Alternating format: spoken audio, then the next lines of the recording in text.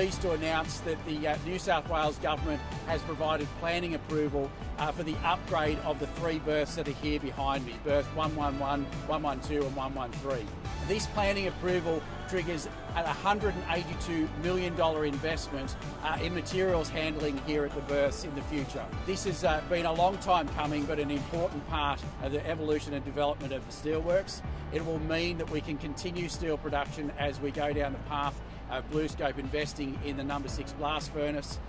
It will also give us opportunities to evolve steelmaking into the future. It's fantastic to be hosting the Minister here today. It shows a real commitment from the government to local manufacturing and the domestic steel industry in Australia. So the CLIP project is a very important project for BlueScope.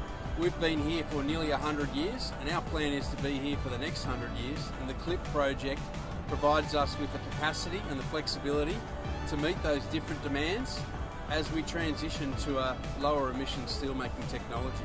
The first stage of the project will be to move our coke loader down to the berth that we're standing on here right now. So that kicks off in January of 24.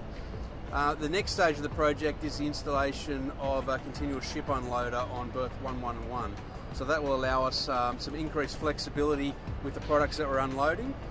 It also provides additional capacity in the event we need to import volumes of coal or additional materials for lower emission steelmaking technology, for instance larger volumes of scrap and potentially biochar into the future. I've long been an advocate of local steel and want to see more of our local steel in projects, not only private sector projects but also New South Wales government projects into the future.